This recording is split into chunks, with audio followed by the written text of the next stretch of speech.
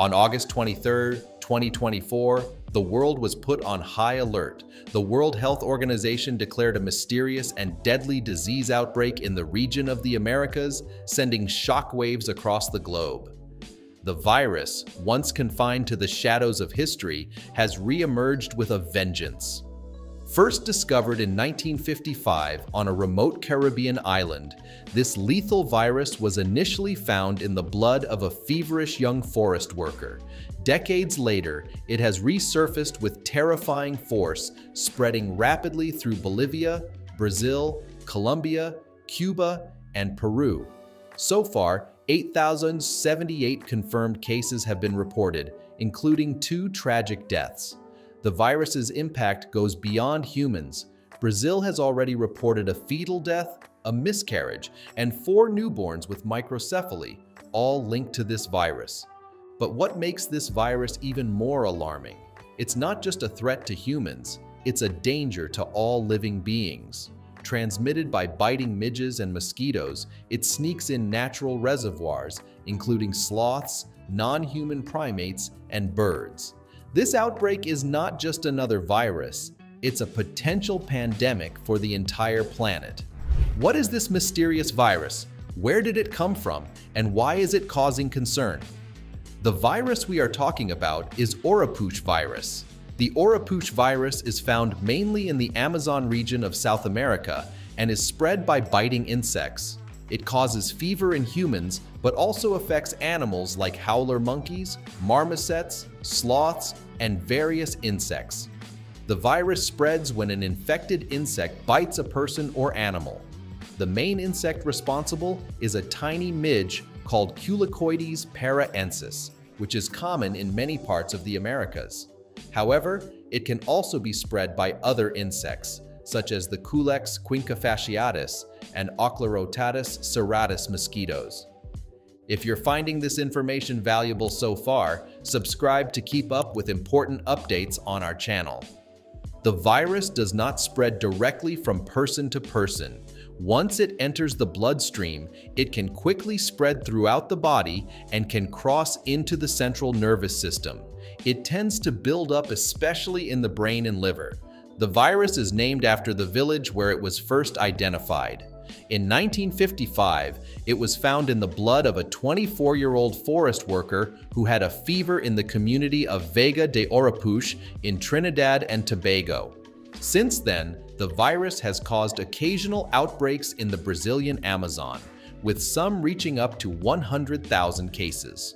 Overall, researchers estimate that over 500,000 cases have been diagnosed, though this number might be underestimated due to misdiagnosis, as the symptoms are similar to those of other fever-causing diseases. Since the late 1980s, outbreaks of the virus have been reported in Panama, Peru, and Ecuador. However, since 2000, more countries have reported cases, including Bolivia, Colombia, Ecuador, and French Guiana. In late 2023, large outbreaks of the virus occurred in the Amazon basin, where it was already common, and spread to new areas in South America. In June 2024, Cuba confirmed cases of the virus.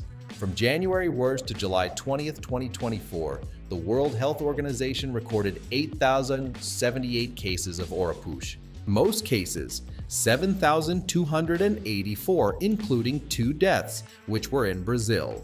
Bolivia reported 356 cases, Peru had 290, and both Colombia and Cuba reported 74 cases each.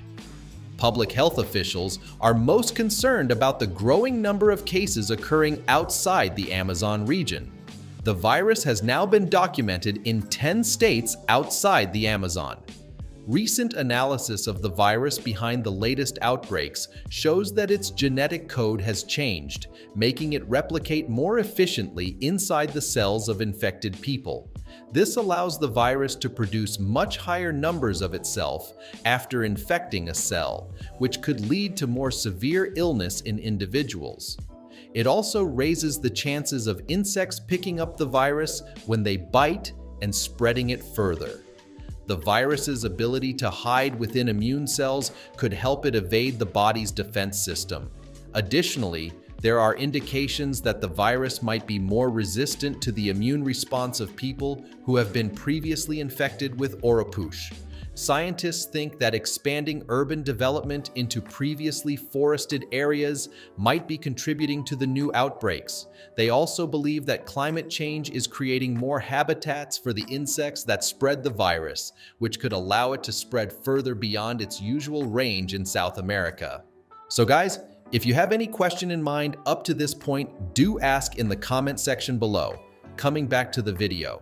In some cases, the infection can lead to more severe symptoms or complications.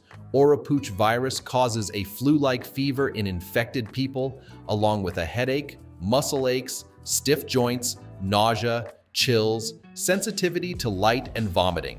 In severe cases, it can cause meningitis. In general, the symptoms are similar to other mosquito-borne diseases like dengue, chikungunya, Zika, and malaria. According to the CDC, symptoms typically start 3 to 10 days after being bitten and last for 3 to 6 days. Symptoms can reoccur a few days or weeks later in up to 60% of patients and tend to be similar on relapse. It is not clear what causes these relapses. It could be the same infection reemerging or people living in areas with a high prevalence of virus-carrying insects being reinfected. The question arises, is there any treatment that is available? And the answer, sadly, is no. Researchers are calling for urgent development of effective vaccines against the virus. Although vaccines are being tested on animals, none are available or proven effective for humans yet. There are no specific treatment for the disease. The Pan American Health Organization recommends rest, fluids, and painkillers for managing symptoms. Brazil's Ministry of Health advises patients to rest, use symptomatic treatment, and have medical monitoring. Infected individuals should also use insect repellents to prevent further spread of the virus. Without vaccines to prevent infections, the best way to protect against Oropouche is to avoid getting bitten by midges and mosquitoes. Health authorities recommend using fine mesh nets on doors and windows since the midge carrying the virus is smaller than mosquitoes, and standard mosquito nets may be less effective. Wearing long-sleeved clothing and using insect repellents can also help prevent bites. It's crucial for us to understand the symptoms and the history of the Oropouche virus so we can protect ourselves and each other. Raising awareness is key, and that's where you come in.